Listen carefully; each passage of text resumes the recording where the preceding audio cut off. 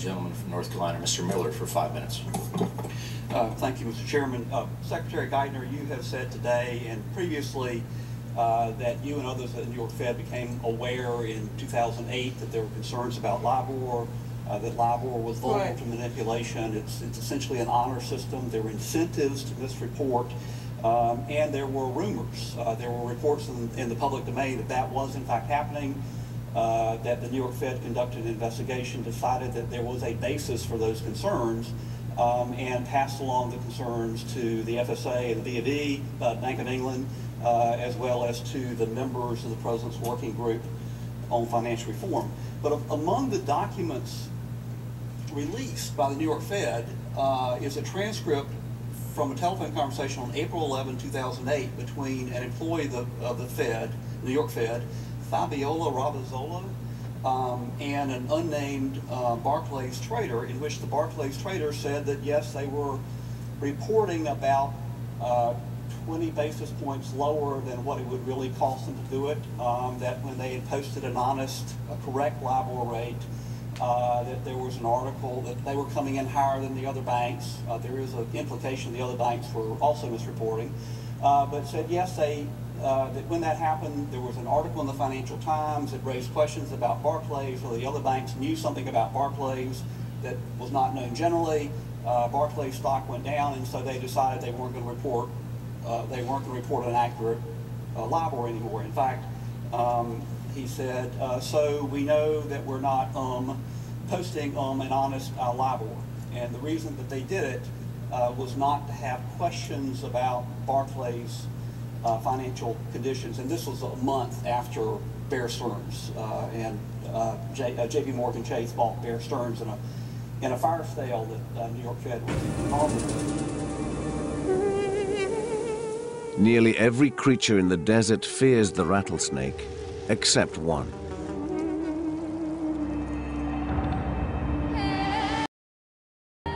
The king snake, 1.2 meters long and covered with vivid patterns. It isn't venomous, but it is still deadly. The king is a constrictor.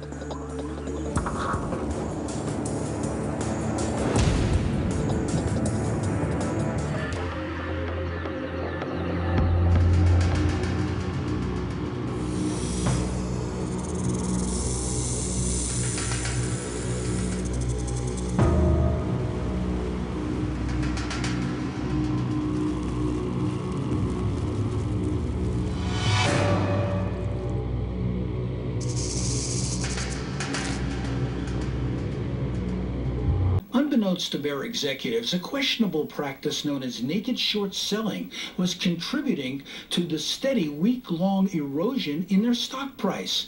Obscure trading rules allow someone to sell a share of stock while only providing the buyer with what amounts to an IOU for a short amount of time, until the so-called delivery failure can be resolved. Beginning the day these bets were placed against Bear, millions of delivery failures began artificially inflating the number of shares that appeared in circulation, and therefore deflating the value of each share. It was strangely calm because it felt as though we were being sucked into a vortex, and there was very little we could do to fight it after there was certain momentum that began with the rumors that it was like a small forest fire that just got out of control. The Federal Reserve is strongly committed to fully employing our authority. Loan facility was announced by the Fed, coming via J.P. Morgan on the Friday morning, and the shares dropped basically 50% in the opening moments.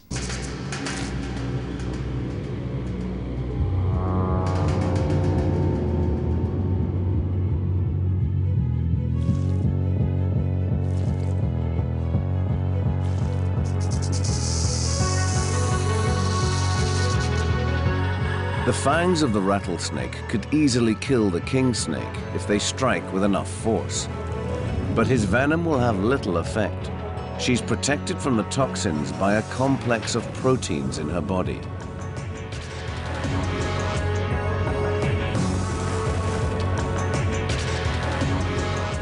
The standoff doesn't last for long.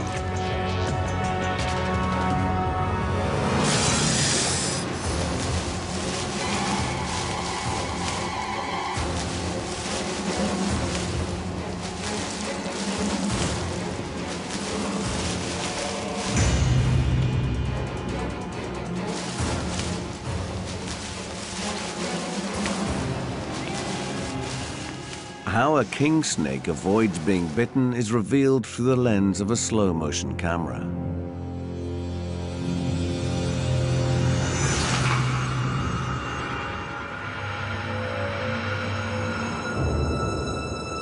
Using its superior reflexes, the king snake clamps down on the rattler's jaws before they can open.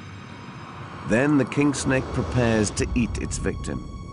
The rattlesnake is consumed while it is still alive, with the king snake's strong body wrapped around it. The rattlesnake can neither breathe nor bite. Escape is impossible.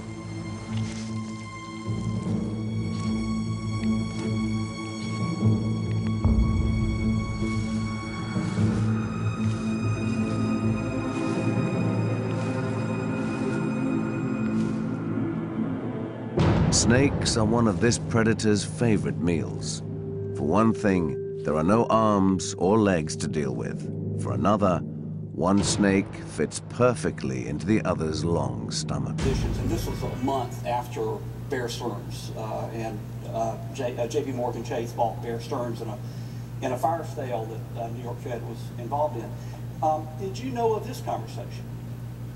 Congressman, I do not believe I was aware of that specific made aware of that specific conversation, but I didn't need to be made aware of that. Why not? Because the concerns about the structure of the rate and the broad concerns across the market about what could be potentially happening, we thought were sufficient basis on which to do the things I said I did, which is to, again, try to get the... Secretary, this conversation is not just about the vulnerability of LIBOR to manipulation, but in fact an admission that it was in fact being manipulated, that there were false reports being filed by someone who was involved in it. And is there any, I asked Chairman Bernanke last week, is there any element of criminal fraud that isn't admitted to in this transcript?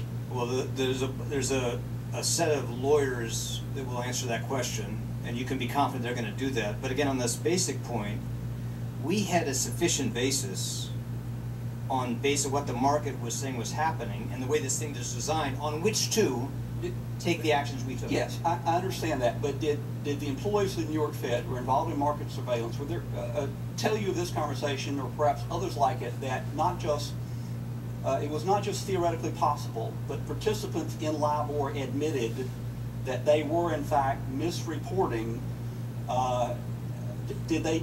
Were you told that it was not just a theoretical vulnerability, but in fact it was happening? I believe that, and this is why we did what we did, that this was not, we were not concerned this was just a theoretical vulnerability. We were concerned about the range of different reports that were out there we thought were credible, that banks were actually misreporting, underreporting. So it was not on the basis of a theoretical concern that we did the things we did. It was the basis on concern that those reports were plausible and credible, and again, that's why we took the steps we did. Okay, but you, the chairman, Mr. Bacchus, asked you if you reported to Justice. You said no, Justice was not part of the president's oversight or president's working group. So you did not report this conversation or any others like it to Justice Department. Now you did not, did you? Well, I want to be a little careful about this, but my colleagues at the New York Fed are going back over the full records in this case. I do not know what the New York Fed staff did in terms of who else they informed about specific. I don't know that. But you did not. No, I did not. You did not. Okay. I did. Mr. Secretary, you also said earlier that the litigation was certainly possible, was being contemplated. Various lenders who had or now have either filed suit or contemplating litigation against the LIBOR banks for having gotten paid too little in interest. There was probably no greater lender during that period of the United States government. Are we considering filing litigation, pursuing claims to get back some of the money, some of the interest that we did not get because LIBOR was artificially low during that period? I do not know whether we were disadvantaged by this practice. Obviously, we will take a careful look at that.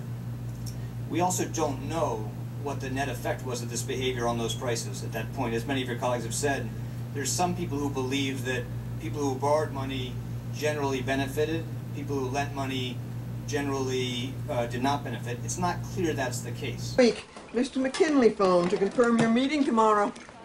Strep throat. No, some kind of virus. What's going around? Asian flu. Good one. And your mother called. On vacation. It's your 5th week. Snowed in. Phones are down. But again, that's going to be the process, subject to a very careful, extensive review by a lot of people in this context, and it's going to take some time for them to figure that out. Gentleman's time has expired. Gentleman's time has expired.